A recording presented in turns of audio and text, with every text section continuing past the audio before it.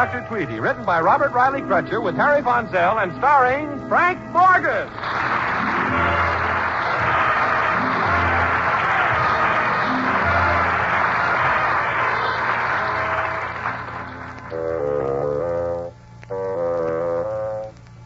Thaddeus Q. Tweedy, Doctor of Philosophy and Dean of Men at Potts College, is a devotee of the bassoon.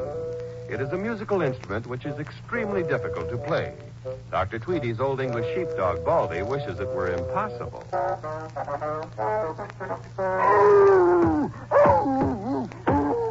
Baldy, stop beating your head against the wall. My bassoon playing isn't that bad. And stop sneering. You look almost human. Now, you sit here beside my chair, and I'll play you some beautiful music. Now, listen. Baldy!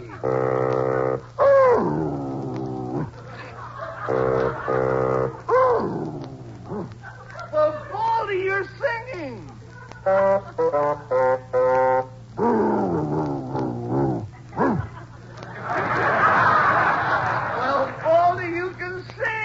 Singing dog. Let's try shortening bread.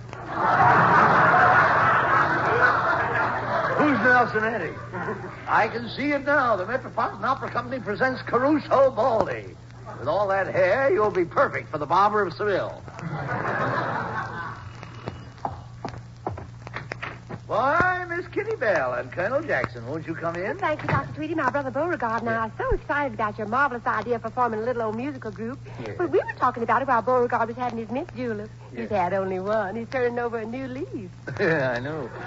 A mint leaf. Dr. Tweedy, sir, I purchased a new set of mint julep glasses. Yeah? They're 2 feet tall. My. One of those, and you don't have to hunt for a lamppost. You just lean against the glass. A delightful drink, sir.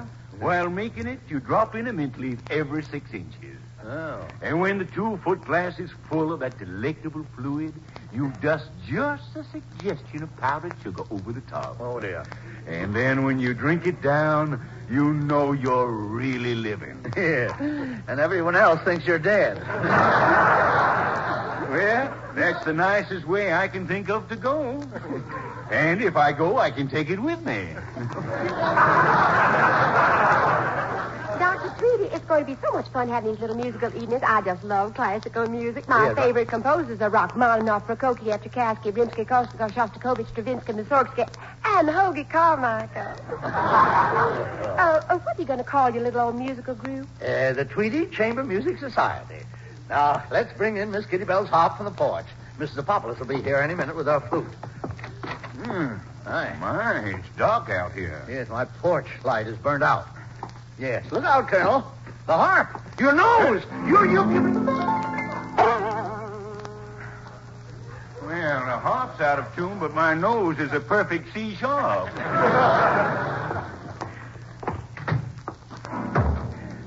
Now, Dr. Tweedy, if you'll sound your A, Beauregard will tune up his silver cornet.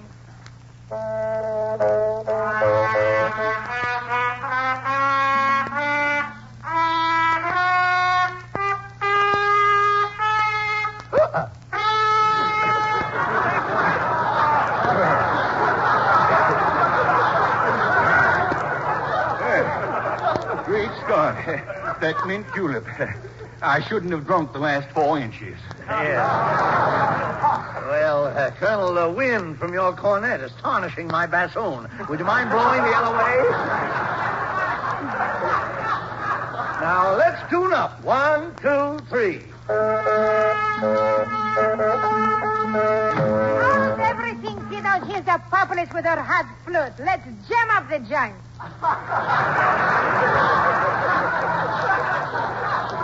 Jam the joint. Well, certainly, twiddle my twiddle. I love to twiddle my flutle. Yes. Well, notice how much my bassoon playing has improved in the last few weeks.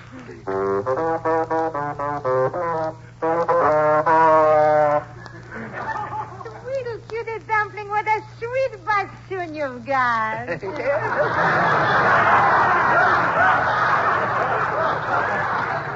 gorgeous. started playing yet. My finger got caught in the valve.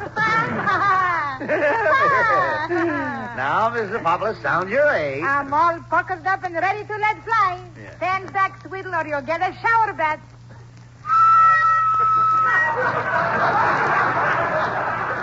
Oh, dear, Mrs. Poplars, I'm afraid you're flat. Now, wait a minute, sport, not so fast. Propolis has got perfect pitch. Yes, of course you have. And you have a delightful tremolo. Well, little Tootsie, keep talking. I love it.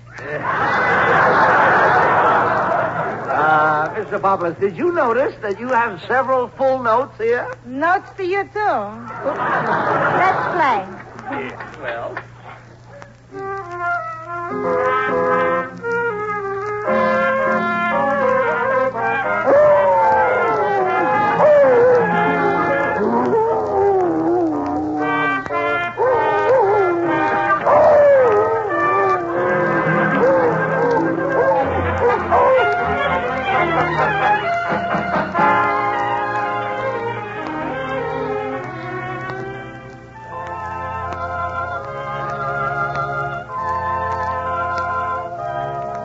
Good night. Good night, Dr. Tweedy. Good night, everybody. Enjoyable practice. Well, the first rehearsal of the Tweedy Chamber Music Society has come to an end. Thank heavens. Welby, I didn't see you standing there. Where's Baldy? Out in the backyard, he dug a hole and buried his head in it. How is he breathing? Doc, if I knew that, I'd have buried my head, too. Oh, dear, poor Baldy. I'll have to get him some earmuffs like you're wearing. Oh, Doc, I come in to tell you Mr. Potts is at the back door. Oh, well, thank you, Welby. I'll go see what he wants. Good evening, Mr. Potts. Tweedy, Yes? I came to see you because I have a big problem on my hands. How is Mrs. Potts? Who cares? Well, I don't know. I'm just... This is a new problem. Yes? Tweedy, it's my duty as chairman of the board of trustees to see to it that we have a good basketball team. Yes. 3 weeks ago, we suffered a very humiliating defeat at the hands of Bullfinch. Oh, but our boys put up a great fight. Once they even got the ball. I thought it was a moral victory. We held them down to 85 points to our nothing. This morning, the Army discharged one of the finest basketball players in the country. This afternoon, he enrolled here. Tomorrow night, Bullfinch will get a big surprise. They will? Yes. Dribble! Oh, Dribble, come over here. Oh, no! That's the biggest surprise I've ever seen. What is it? Who is it? Tweedy, this Yes. is Dribble Jones. Dribble he Jones. stands 7 feet 2 inches in his stocking feet. And when he plays, he wears built-up tennis shoes. Dribble, this is Dr. Tweedy. Where? Here I am down here. Oh, down there. Hi, Dr. Seedy. It's Tweedy. Thaddeus Q, Ph.D., Dean of Men. Tweedy, I want Dribble to stay here with you until the game tomorrow night. Yes. Take good care of him and see to it that nothing happens to Dribble. No. We can't win without him. Don't you worry, Mr. Potts. I'll take care of everything. He can double up with Sidney in his role. He'll have to double up. Nothing is going to happen to Dribble. Well, if anything does happen to him, you'll have me to face. Oh, what a horrible thought. Yes, well, keep it in mind, Tweedy. Yes. Good night. Good night. Dribble. Good night. Don't worry about the game, Mr. Potts. It's in the bag. Yeah. There'll be good news tomorrow night. Yes. Well, good night. Where's your luggage, Dribble? Well, I've got this basketball. I'm a dribbling fool. Say, that looks like fun. Let me try bouncing it. Sure. Here's the ball, Dr. Petey. The name is Tweedy.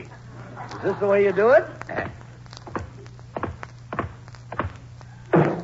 Ow! Hey, that's pretty tricky dribbling. I never saw anybody bounce it with his face before. Well, I didn't mean to. Now we'll pretend the front of the garage there is the basket. Now just watch me sink this shot, Dribble.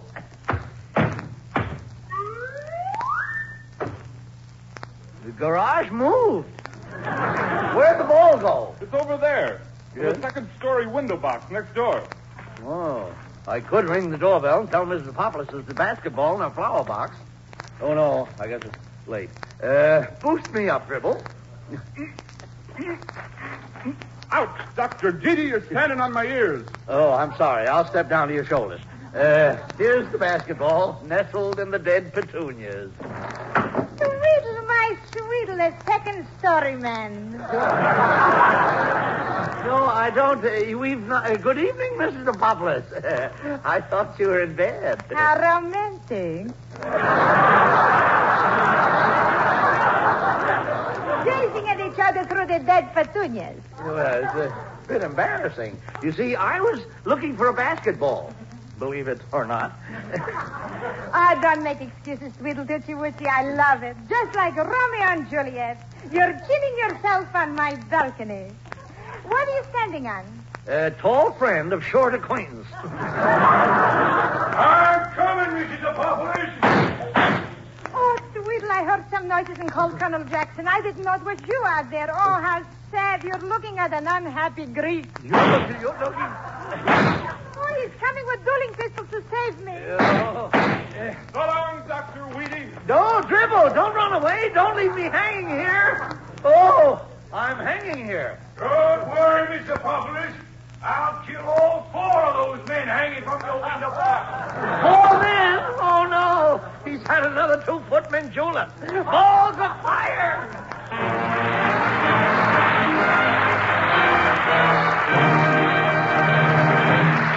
Before Frank Morgan continues, here is...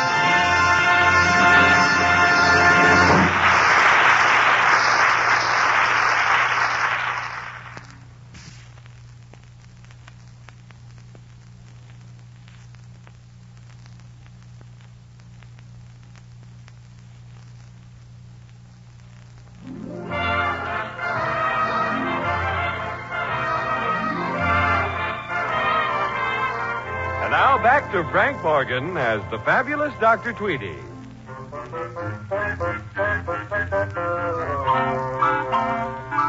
Last night, things were pretty much up in the air, including Dr. Tweedy.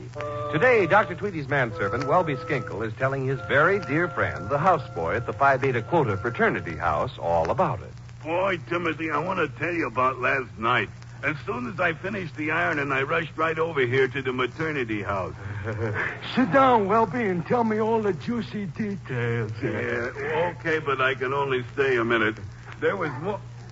Hey, what are you doing with them long needles? I'm knitting myself a sweater. So I'll be warm and cozy when we go out to play in the snow. Yeah, well, you got the perfect shape for a sweater, too. Well, let me tell you about last night. I hear someone yelling. I rushes out, and there was the doc hanging from Mrs. Apopoulos' window box on the second floor. Oh, heavens to Betsy. Go on. Well, Colonel Jackson is shooting off his dueling pistols, and the doc was scared stiff. Oh, mercy. I'd be scared, too. You Well, he wasn't scared of the colonel. That Mrs. Apopoulos was trying to drag him in the window. Oh, nuts. I got so excited I dropped a stitch. I didn't hear nothing. Well, I dropped it. Okay. But that's enough of this gossip. We got work to do. Work? Mr. Potts wants you and me to guard the athletic trophies in the administration building. He's afraid the bullfinches will swipe them before the big game tonight. Oh, yeah, I remember. Like they done 3 weeks ago. Ah. Well, let's get going. I got my wheelbarrow parked in front of a fire plug. I don't want to get no ticket. Well, B, we can stop for some refreshments on the way. Yeah. It's cold out. I could use a slug of antifreeze. You know something? What? I found an old Pierce arrow. No. Yeah. Nobody has drained the antifreeze out of that radiator since 1926. Oh, boy. Vintage stuff. Yeah. Hey, where's the pliers and Dixie cup? And here you are, Welby. Yeah. And just in case those bullfinches try to steal any trophies tonight, here's our baseball bat. Oh, boy, give me that bat. Let me show you what I do to one of them guys. Here, turn your head a little bit. Don't move. That's right. That's it.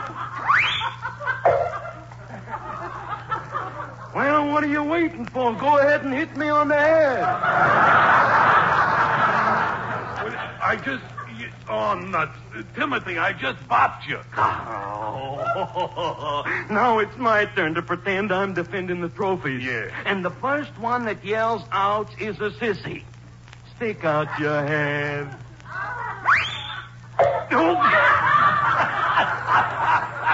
Well, look at me bounce. It must be them rubber heels I'm wearing. Yeah, well, now it's my turn, Timothy. Here, hold your head still. Now.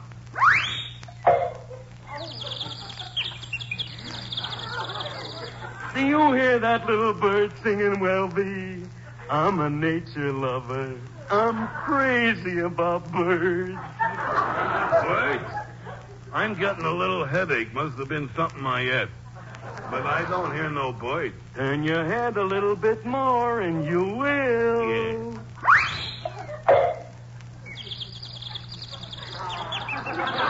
Oh, Timothy, now that's beautiful.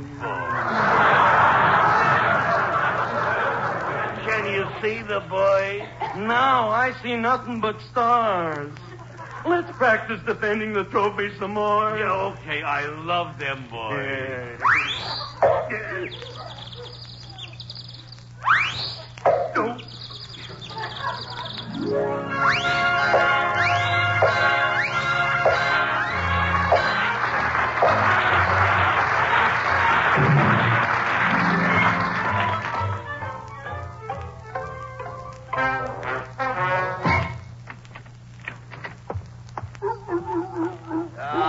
Good old Baldy. Always sitting at the front door waiting for me to come home. What have you been doing?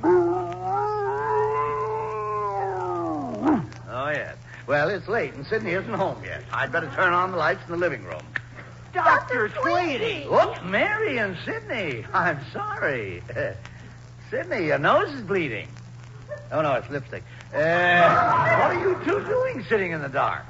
Well, you see, Dr. Tweedy, I got this wristwatch for Christmas. Yes? It has a radium dial you can see in the dark, and Sidney and I wanted to see what time it was. Oh, well, what time is it?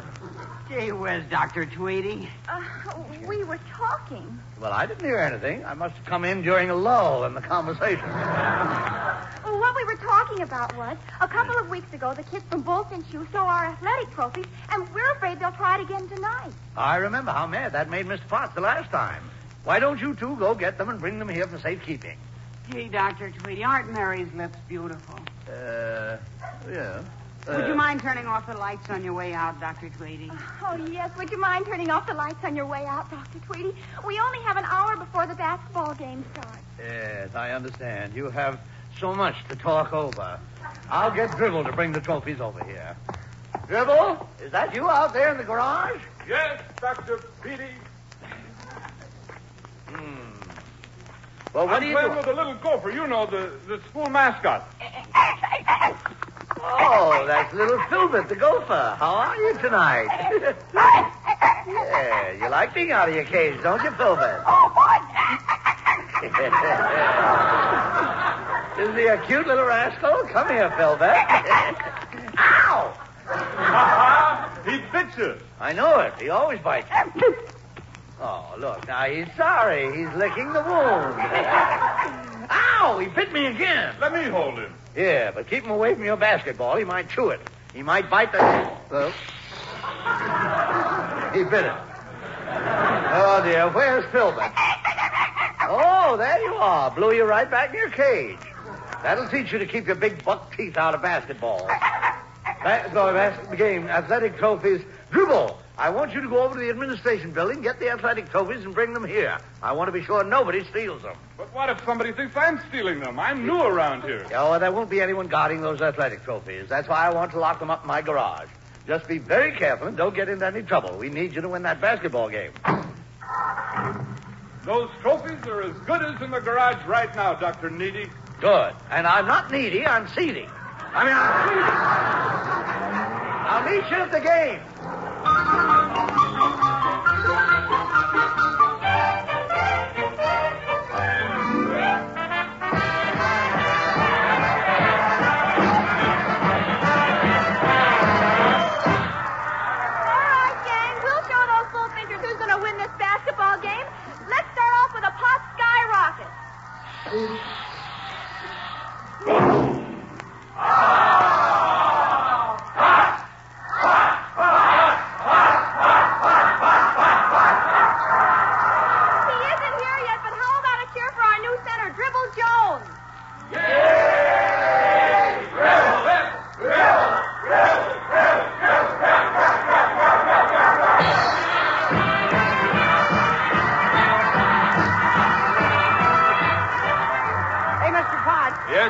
Take a look at our mascot, Filbert the Gopher, in his new uniform. Yellow jersey and purple trunks with a hole for the tail. And little tiny tennis shoes. Take him away. Have you seen Dr. Tweedy? Sure, Mr. Potts. There he is, coming in on the other side of the gym. Oh. Dr. Tweedy! Dr. Tweedy! Yes, did you hear that, Miss Potts? They cheered me when I came in. Are you sure it wasn't the bullfinch cheering section, Tweedy? What a thrill, Mr. Potts. Tonight, we win our first basketball game at last. Potts triumphant. Ah, yes. This is a great day for Potts and a personal triumph for me. That's right. I was shrewd enough to enroll Dribble Jones. And tonight, those bullfinch kids won't steal our athletic trophies again. No, I've seen to that. No, I've seen to that. Yes. I ordered Welby and Timothy to stand guard over them. And you know what they do to anyone who tried to take them? Yeah. They've each got a baseball bat. They have? Oh, they've each got a baseball bat, and I sent Dribble Jones over there. Oh, no! Tweedy! You didn't! Yes, you'd be surprised. I did. My brand new tall center. Yes, After they get through with him with those baseball bats, he'll be a foot shorter. Excuse me, Dr. Tweedy. Will you hold Filbert? I have to help Mary lead the next cheer. Oh, dear. What'll I do with him? Here. Filbert, get into this big wooden box. Tweedy, this is too much. I can't stand anymore. Well, sit down, Mr. Potts. We want Dribble! We want Dribble! They want Dribble. We want Dribble! They say Hot, they want hot, hot!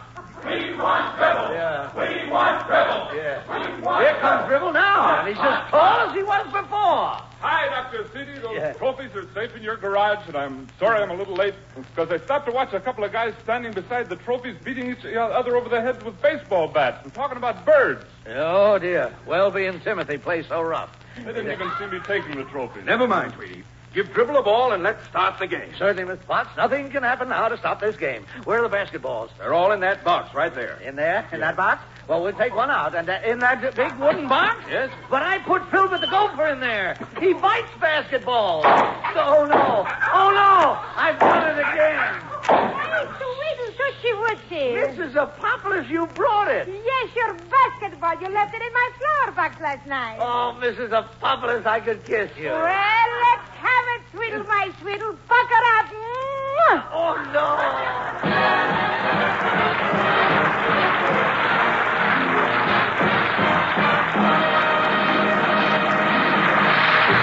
Frank Morgan will be back in just a minute. But first, here is...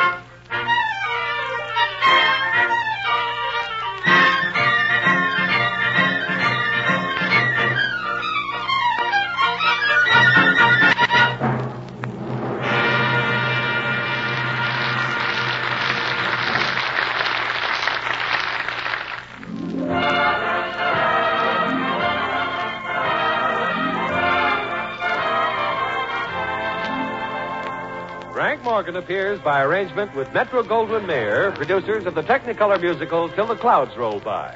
Here again is Frank Morgan with his thought for the week. My topic for today is horses. Fast horses, that is. But no horse can go as fast as the money you bet on him. Which brings me to my thought for the week. Bulls and bears aren't responsible for nearly as many stock losses as bum steers. Oh, dear. Good night.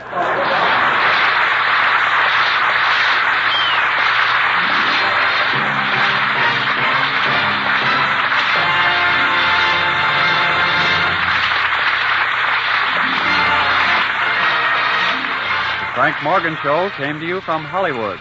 This is the United States Armed Forces Radio Service, the voice of information and education.